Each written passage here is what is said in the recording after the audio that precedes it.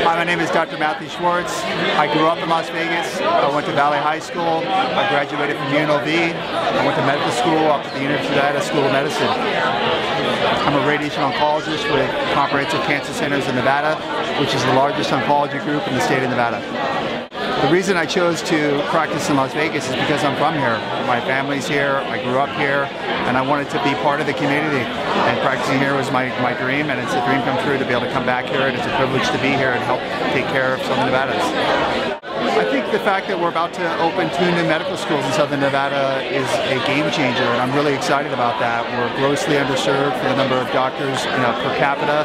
We're very excited at Comprehensive Cancer Centers to be partners with the new medical schools, and we can't wait to see what they bring.